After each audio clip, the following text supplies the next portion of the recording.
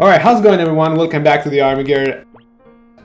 Today's going to be a no-hands playthrough of the game, because I just didn't feel like recording live the previous episode. So, yeah, I'm just gonna come in through this episode without recording that one live. So, since last time, I just took the time to unlock one chest and get a talisman that was at the bottom left corner of the screen as you are watching now.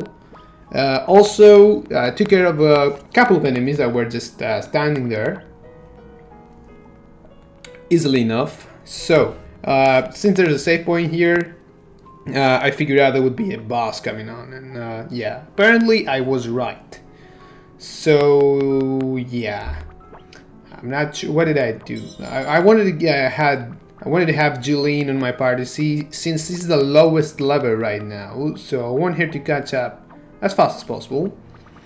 So, yeah, you can pretty much see my setup for the upcoming battle, just so you know what I'm using. Spirit Knights and whatnot.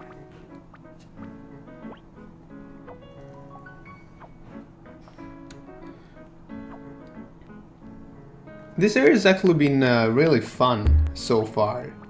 I mean, every good JRPG game has to have at least one ice area. I know this whole game is, well, snow themed, if you like, but yeah, snow areas very important. So anyway, that's the next boss, and I'm gonna start using Provoke, have Jump, since Jump hits everyone. So hopefully this is going to hit all enemies. Frankly, I don't remember what I did. It's been like a couple of days back since I did the recording. This is a pretty easy boss fight. This Hoppy thingy, Penguin King Hoppy thingy, has a lot of HP, nearly 4,000. So we're going to take care of the ads first. Did I say ads? Yeah, little guys first. And easily enough, I had the chance to get paralysis on the King Copy guy. Yeah, Fire Q works wonder in this fight. Well, generally I assume, since it hits everyone. To be honest, I didn't expect Blunt Blow to work so well. I mean, a boss to being able to get paralyzed on a boss, I mean, makes things very easy. Still. And I also expected this anti-bolt blast attack to be much stronger than what it is, but I take what I can get. Yeah, at this point in the game, I should be expecting a lot of elemental weaknesses and whatnot. So maybe that attack had something to do with elemental weaknesses, or yeah, maybe he's strong against that element. Anyway, at this point I just pretty much go all out.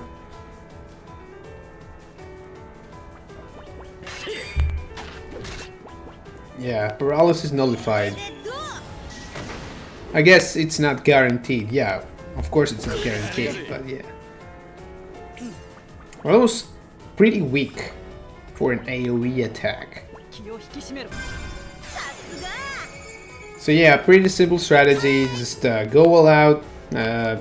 What is it? Normal attacks, fire, since the guy is really slow. Yeah, and like I said in a couple episodes back, I'm not sure if Fire 2 actually hits harder than Fire 1, especially in, what is it? Especially when you're fighting, you're up against one enemy, that is.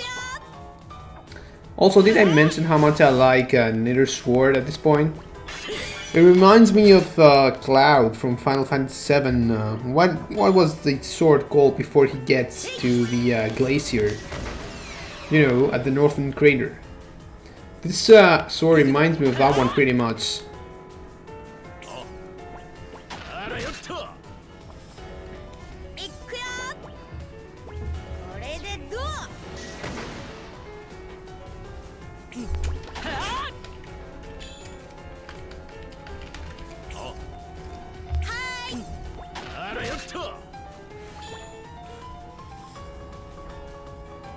So yeah, what was I saying? Yeah, about Nidr's sword. From what I've seen, I'm not sure if buying all the weapons every time that they're available is actually worth it. Because as you're going to find out later in this episode, I get weapons out of chests, and they're even better than what the merchant has the last time you visit him. So I should be using my gil in more Spirit Knights, talismans maybe. Or even, you know, even items. I have no idea why I use Provoke at this point. Maybe accidentally.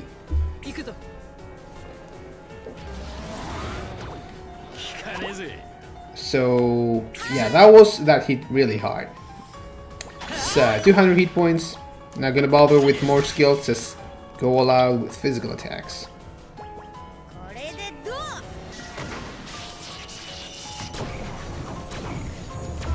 Yep, very easy. Ton of XP, yeah. I used this food buff before I went into the battle. Slightly clever of me, unlike the previous times. I just completely spaced that one. Yeah, what about the fluxes? Leave them on. So, let's carry on.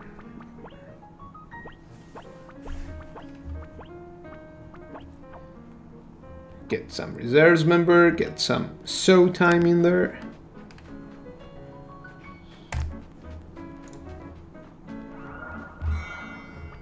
Grab the Eternity Lover, whatever that means, along the way. So, we're out of the woods. And apparently there are more things to pick up.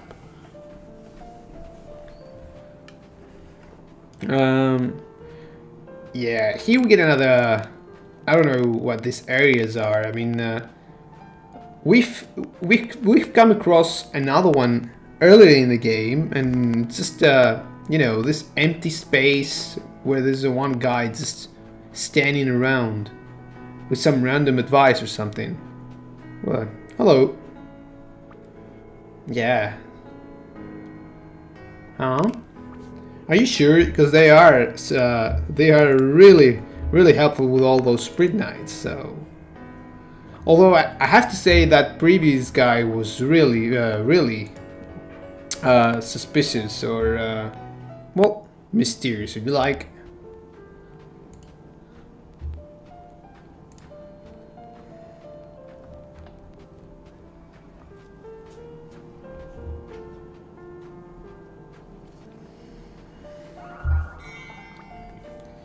Yeah. Because where else are you gonna find a ginger? An hermit's ginger? Those names. So, new area. And this temple is going to be one hell of a maze. Nah, I'm just kidding. It's pretty straightforward. Might seem a little bit confusing at first, but trust me, it's very straightforward.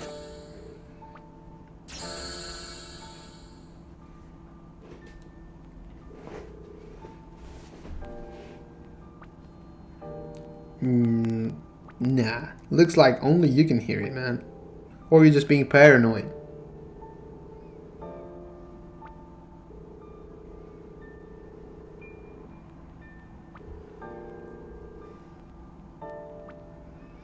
How can the ruins consume me? This didn't even make any sense. Anyway, up the stairs, and we get new enemies. No, this is not a new enemy. I thought we faced this guy in that previous forest dungeon cave thingy where we rescued that bill. Very easy to deal with. Why is it Erna missing so much though?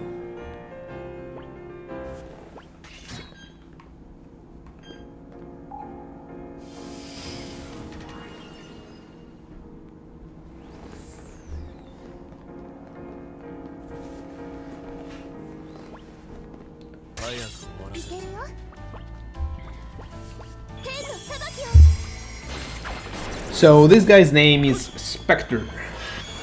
Let's go with the Trim Satyr. I like this attack. Stun and Confusion. This is pretty overpowered. So apparently once you get stun or paralysis, well, my enemies are pretty much standing around. Is this the right way to go? Must be.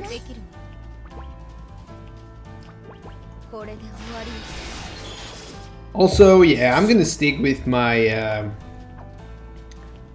demi strategy. I mean, grouping the enemies together and then just hitting them all together with one attack is the way to go for me.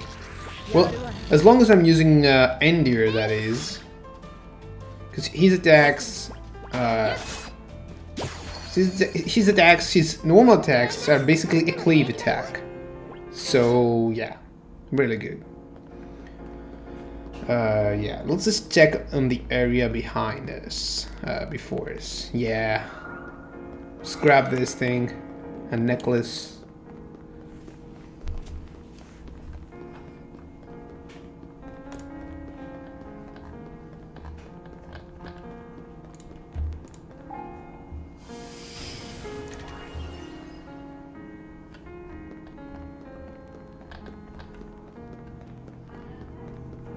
Sorry I'm not paying too much attention, but I really want to read into the new fairy tale manga. I've been really looking into it.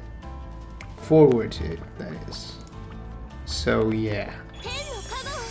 If you haven't been reading this manga, well, you're missing out. It's very good.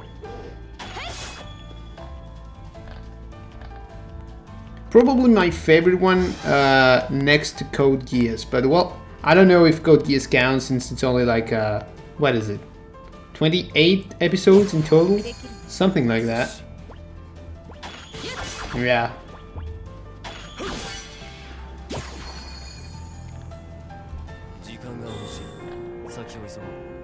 So glad it's out. Well, I'm just gonna read it a little bit later. I just want to focus on my recording for now.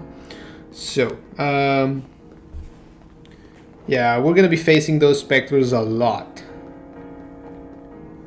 And there's nothing I can do about it. So basically the strategy for this dungeon, as you might have seen so far, you gotta activate all those panels, whatever you want to call them, to make your way forward.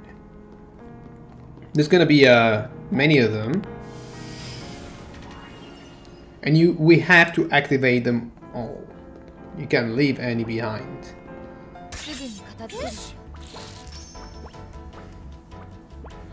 So I thought that those flying enemies always flee, but apparently it's not the case right now.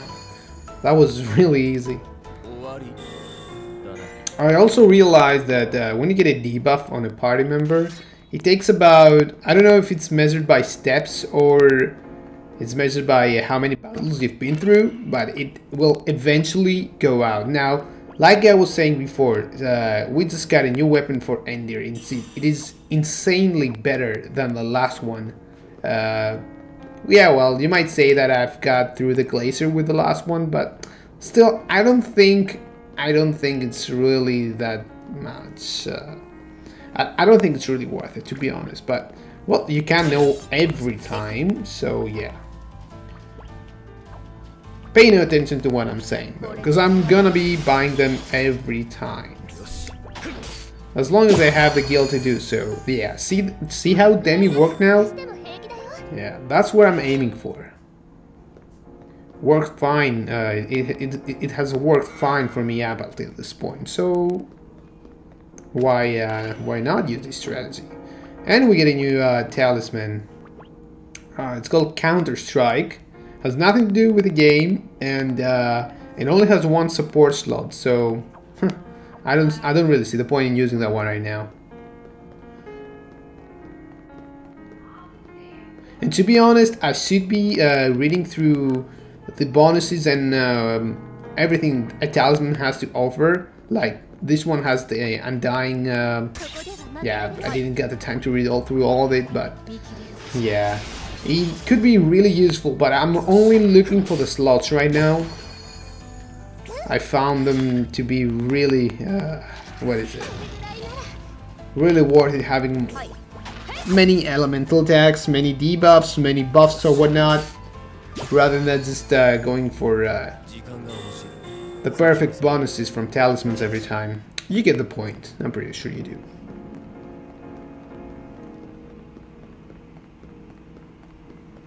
So,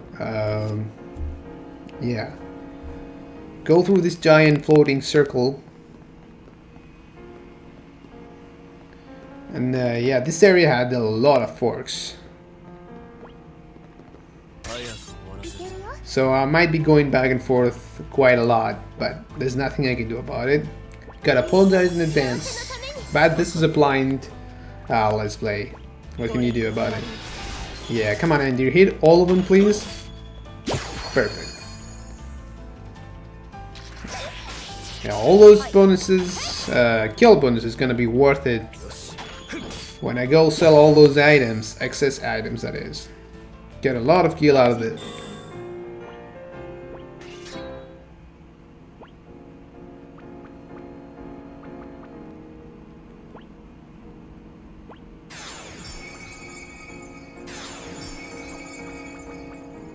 And yeah, I should be starting using my items. Oh, by the way, you can use a tent outside of a save point. Yeah. Too bad.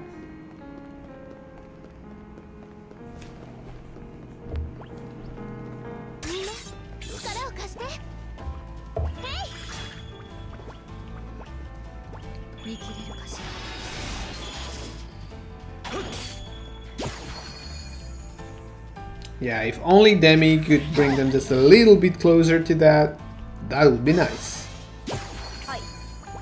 Yeah, that's interesting. I completely forgot about that. Spectres can actually eat another Spectre, and apparently these moves boosts their attributes, their evasion, and pretty much everything. So, well, that makes things a little bit trickier, but nothing to worry about. So, activate this panel and backtrack all the way. Not all the way, just backtrack. And go across a bridge.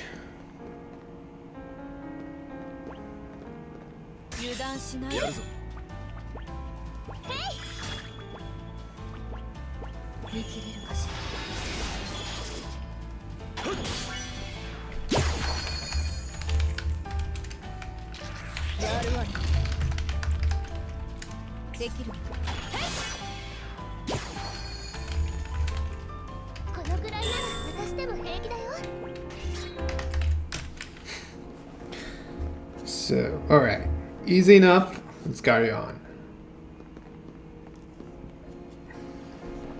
Oh, and we've reached that point.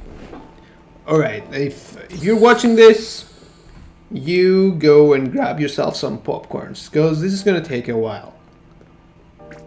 Because it is flashback time. And there's nothing we can do about it.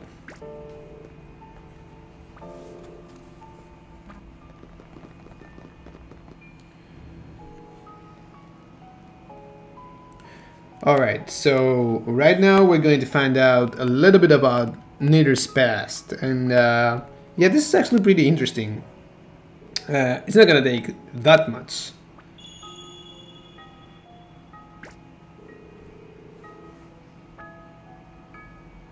Well, it definitely looks like you, man. Really does.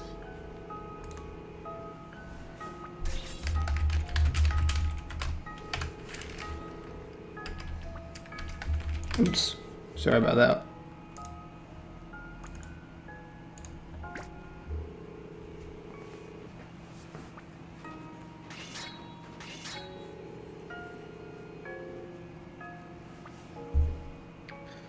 So yeah, I was really hoping that we would get some sort of a boss fight with only just the two of us, but this is a flashback. You don't get fights in flashbacks.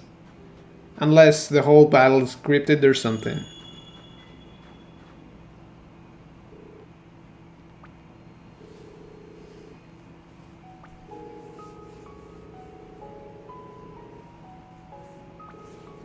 So Nidr was actually a complete badass.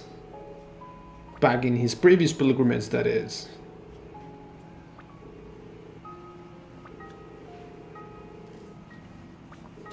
So yeah, if you haven't figured it out already, this is a flashback about Nidr's past and his previous pilgrimage, and this little girl looks like someone you've already met, and Mana, that lady standing right in front of him, is supposed to be his wife or his girlfriend or something like that, and her daughter, is that her daughter? No, wait. That girl is supposed to be the sacrifice. I mean, well, the previous sacrifice before Setsuna, if that makes any sense. And he's escorting her. Now, I thought he was supposed to have a team, but apparently he's a one-man army, so he is the team. Yeah. Yeah, just a couple of, what is it? Flashback orbs, and you'll know what I'm talking about.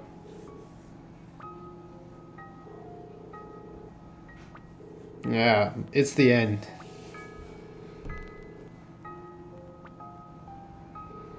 I wonder if getting the sacrifice dead in the last lands is actually gonna work.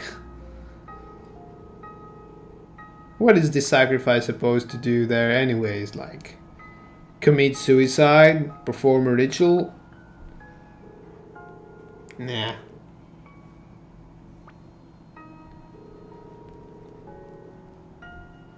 How far are we from the last lands anyway?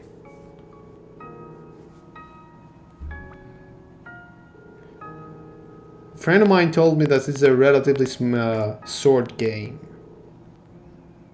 But we're only level 21.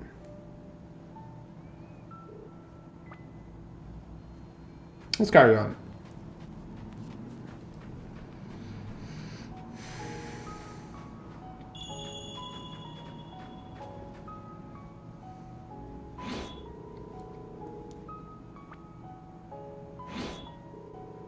Where are you aiming for?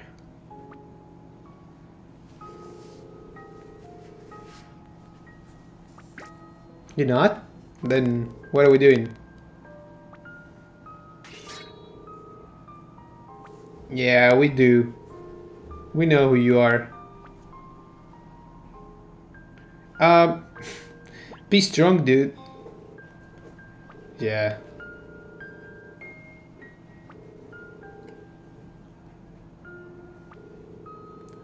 So Nidr actually feels guilt because Nana say that previous sacrifice girl didn't make it to the last lands, or did she just die during the journey? That I didn't completely understand. I think she just died, and Nidr just went along and tried to get all the monsters by himself, or at least kill whatever monster he could find, just to get revenge on him. Get revenge, or I don't know.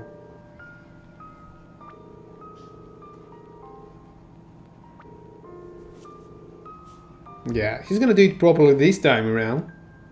Yeah, just keep on fighting. You got this. Besides, the previous time you went all Rambo on them and tried to manage it by yourself, so this time you got like 6 or 7 other people with you. Is it 6 or 7? Yeah, could be 5.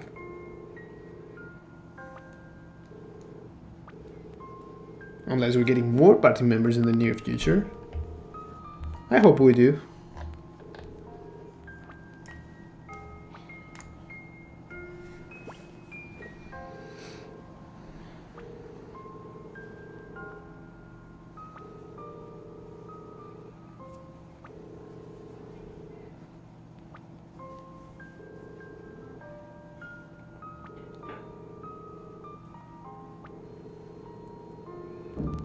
Yeah, then that makes perfect sense.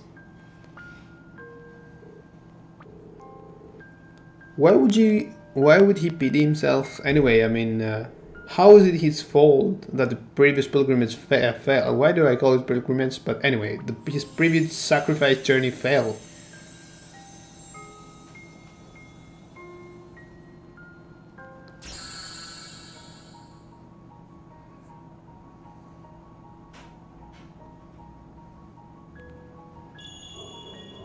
Yeah, right now you're gonna get some really important information.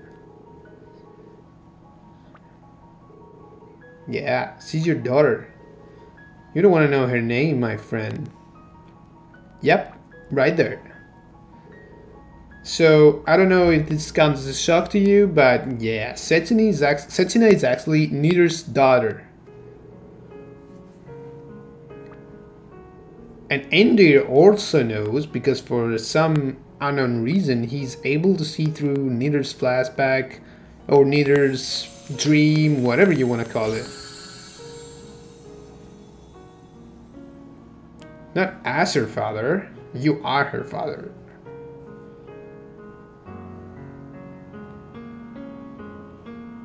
Yeah, now that I think about it, Setsuna never mentioned anything about her family, her mother or her father.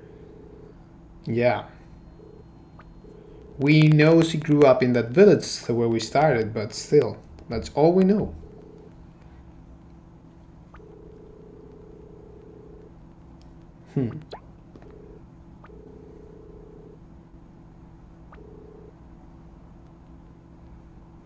Yeah, because the rest of you are just super badasses and don't get affected by that shit.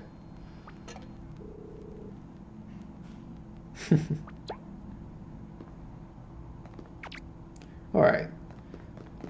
Well, the group seems to be in a really good mood. Yeah, what are you gonna do? Tell us that we shouldn't talk about it?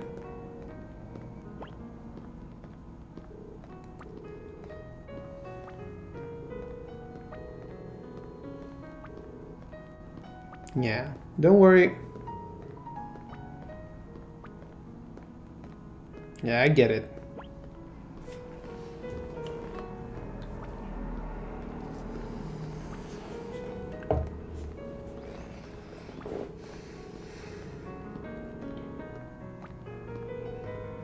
Well, you're doing fine up until this point. You're thinking about it too much.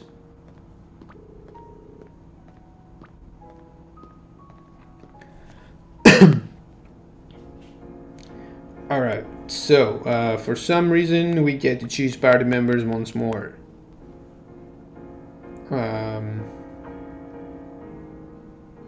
So I should heal up a little bit, or at least use some ethers.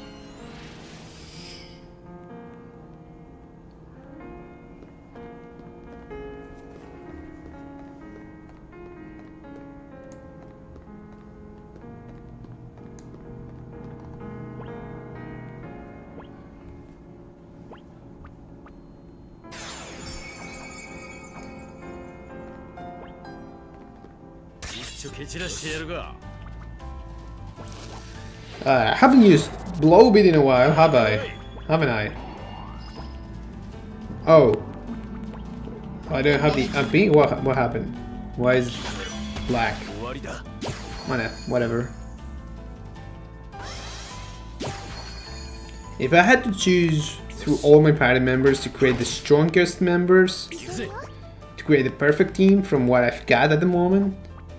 And this would probably be, well, let's go for single enemies. Well, then that would be Interna, Jeline, and Nidr, I guess. Because you got all those debuffs, you got, no, you got those buffs, actually. And Nidr, he's like a truck. Also, Jeline's jump is really, really good. Other than that, I think Kier has the most potential because of his black magic. Yeah, it's actually really good. Yeah, have the flaxes added to cleave, since I'm gonna be using this. Yeah, another item that is in the part of the too good to use.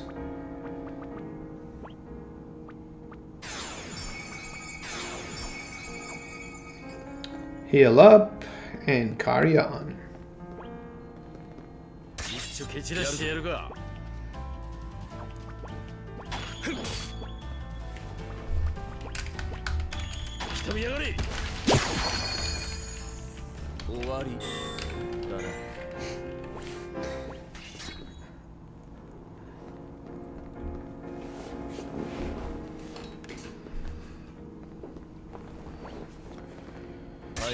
God, that's too many snakes.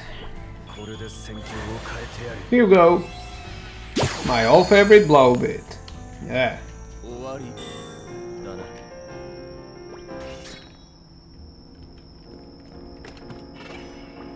And here we get a magic seal. I'm just gonna leave that for now. Probably go see what it is in the next episode or something. Activate this panel. And apparently the panel on the right doesn't seem to do anything since it's red. So yeah, see? You can't do anything with it. So yeah, I'm just gonna go through the path that I created. And yeah. Are we out of the woods? No. More snakes for you. Yeah. Blow bit, please. Alright. Yeah. This attack is an overkill on its own.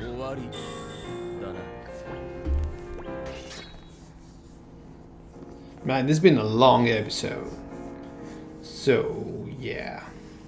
Yeah, should be ending this now. So, since we're at a safe point, guys, I'm just gonna end this episode here. As always, thanks for watching. Be sure to subscribe to my YouTube channel. Follow me on Facebook, follow me on tweets. Remember to escape reality once in a while. Go slay some dragons, and as always, thanks for watching.